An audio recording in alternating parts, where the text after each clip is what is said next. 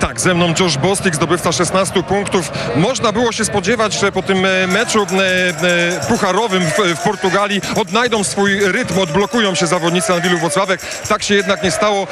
Zapytam, jak widzi to Josh Bostic. Josh, it seems after cup game you unlock yourself, you find your rhythm, but today very poor percentage. What do you think about it? How do you feel? It's a long season. It's a long season. It's a tough moment in the season for us right now.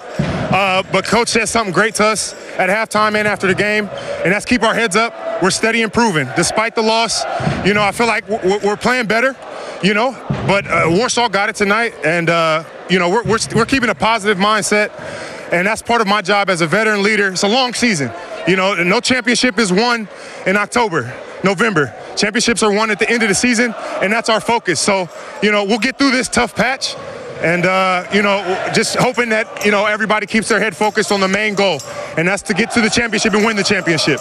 Bardzo ważne, najważniejsze jest tutaj dla Josha Bostica i dla całego Anwilu Włocławek ich postawa, utrzymanie pozytywnego tonu w grze w tym trudnym momencie, przetrwanie tego trudnego momentu. Przypomnijmy, że to jest trzecia porażka z rzędu, ale właśnie trener Frasonkiewicz i w przerwie, i po meczu od razu przemówił do swoich zawodników, prosząc ich o tych, motywując ich właśnie w ten sposób, aby cały czas utrzymali pozytywny tok myślenia.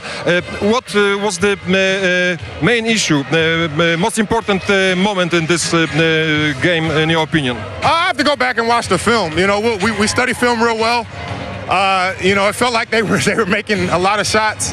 You know, and we didn't make, you know, shots that we normally feel like we can make, but you know, we'll watch the film, and that's part of growing. You know, like I said, it's a long season, and as long as we're improving and learning from our mistakes and not making the same mistakes twice, you know, we'll get better and we'll be where we need to be, you know, so it is what it is. Congrats to Warsaw tonight, but like I keep saying, it's a long season.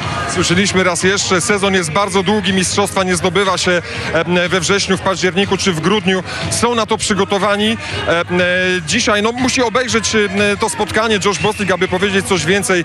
Bez wątpienia świetna gra Legii Warszawa, której zawodnicy rzucali jak natchnieni. Wiele tych trójek wpadło, a więc to było najważniejsze. Thank you very much and good luck, Josh. Thank you.